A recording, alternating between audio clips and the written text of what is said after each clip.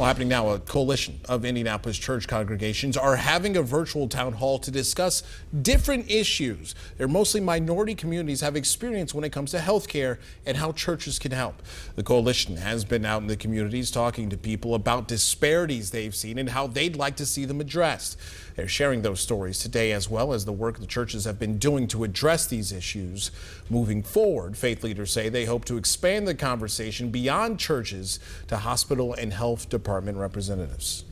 So we've begun having some of these conversations in informal ways, but we'd like to broaden the table of conversations so that we may see real systemic and policy change in healthcare systems, particularly for people who are brown and black and impoverished.